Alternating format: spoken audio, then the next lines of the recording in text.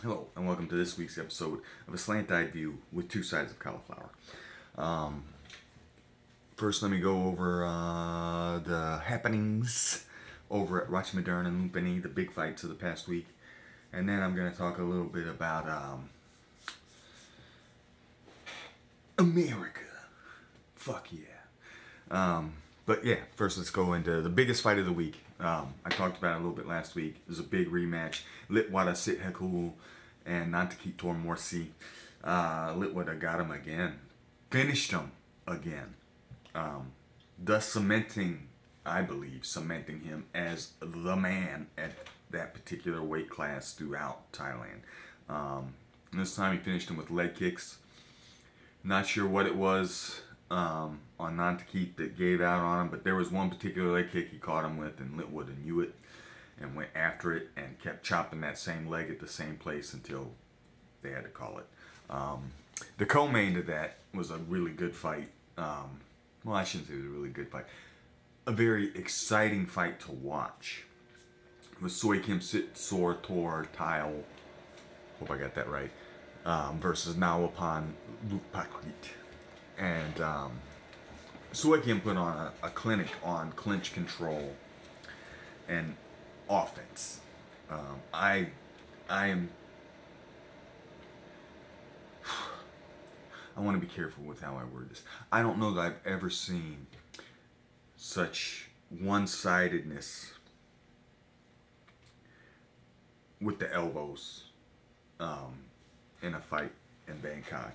In my experience watching from the computer screen and live in person,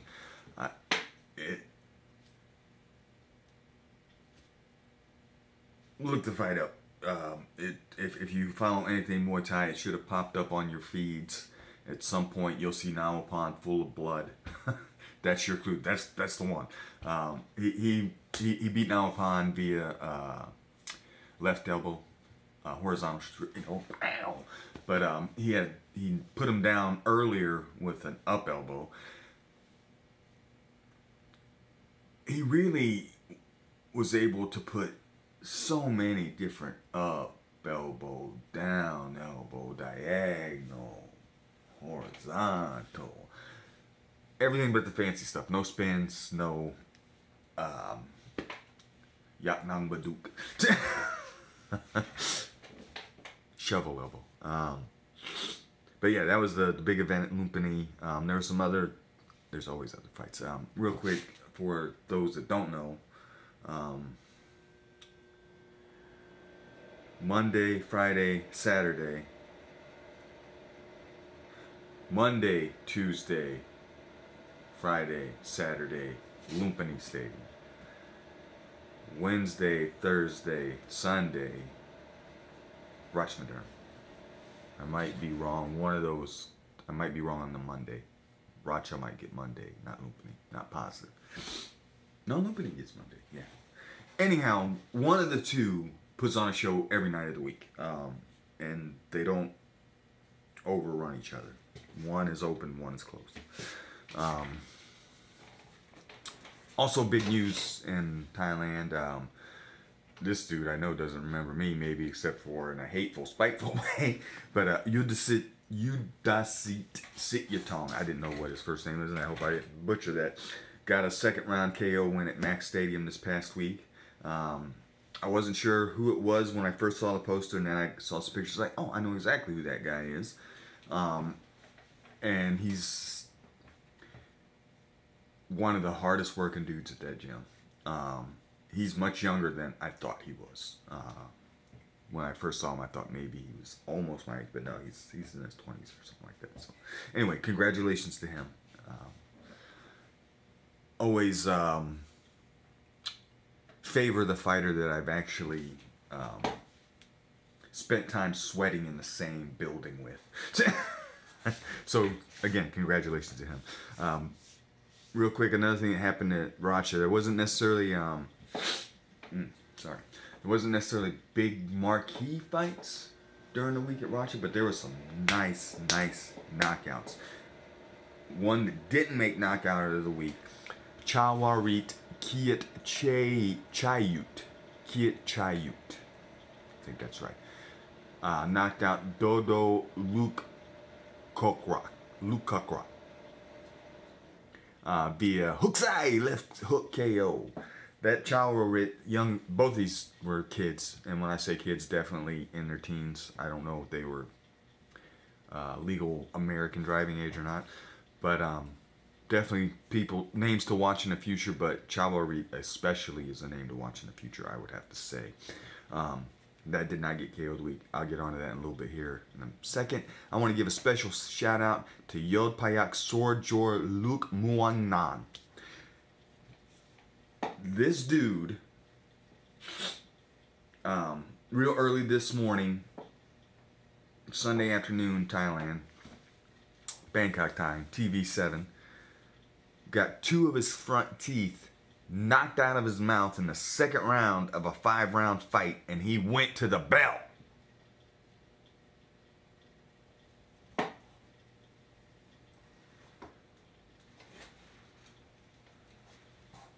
God damn, that is a tough MNFer. And big salute to that fella. In a losing cause nonetheless, but god damn, dude, you lose 2 teeth in the second round, you still do 3 more?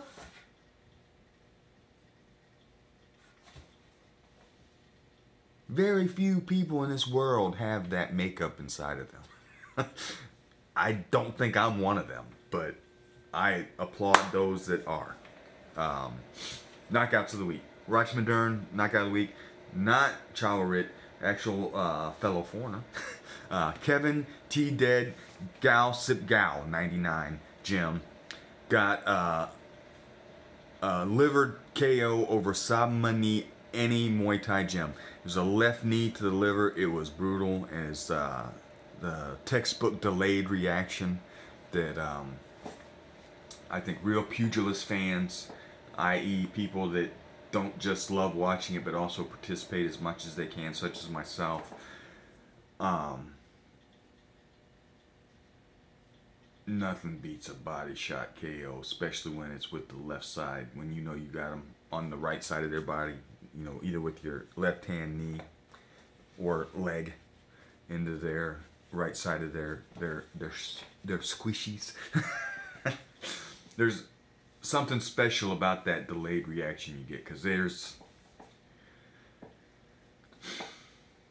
always kind of a look in despair when that reaction finally hits, like when they realize that they're shutting down. So it's a terrible feeling, because I've been on both sides of it. Lumpini KO of the week. I decided to go with Sua Kim just because I'm partial to the elbows. I debated back and forth because Litwada's KO is in many ways more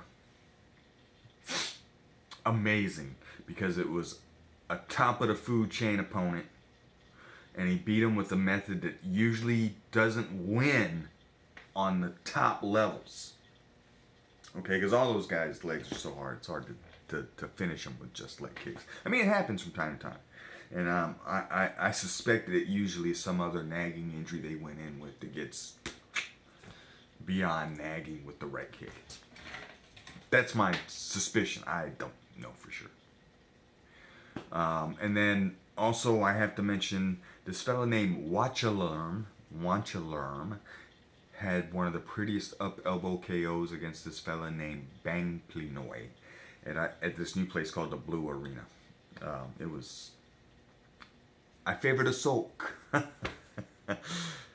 Anyhow, that's all for that stuff. Real quickly, tonight, UFC in Missouri. I forget. I'm guessing St. Louis. I could be wrong. I don't know. Quite honestly, since my first trip in Thailand back in February, and then even more reinforced in my second trip during September, October, MMA for me as a viewer, consumer, is merely a stopgap until I can watch Muay Thai on the regular. You know, I still like MMA, but it's definitely got it's Muay Thai, then MMA, and then K1 European rules kickboxing. Then it would go submission grappling competition, whether it be Brazilian Jiu-Jitsu or what have you. But when the objective is, say, I quit, then comes that. Then would be regular boxing.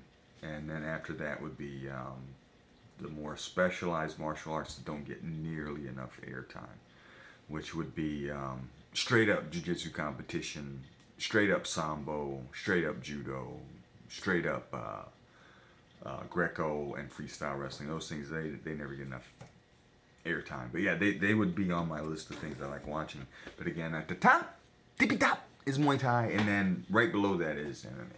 So anyhow, I'm going to be watching tonight because Doo Ho Choi, the Korean Superboy, is fighting in the main event against Jeremy Stephens, Little Heathen.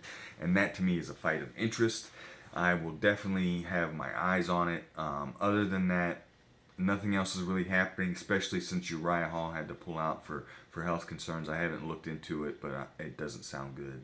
Had to pull out from Vitor Belfort's supposed retirement fight, which kind of stinks for Vitor, but considering the type of career he's had, it's almost fitting that the fight that he's supposed to retire with gets pushed.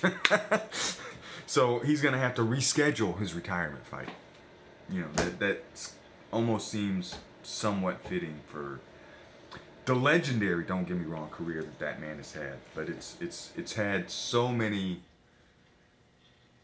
that it only figures that this would happen to him. You know, no offense again. Other than that, there's nothing on this card that's grabbing me at all. But again, the main event is definitely worth watching. I am favoring the young gun, although Jeremy Stephens is no freaking joke. And I know Doo Ho Choi is very confident in his striking abilities, but Jeremy Stephens is one of the rare people in that weight class that has one strike KO power. Excuse me. So we'll see how it plays out. Although someone maybe argued that Troy also has that one strike KO power. We'll see how it plays out. I don't like his chances if he decides to just go in the pocket and brawl it out with him. He's going to have to be very, very technical to pull out the win. And on that note, I'll see you guys next week.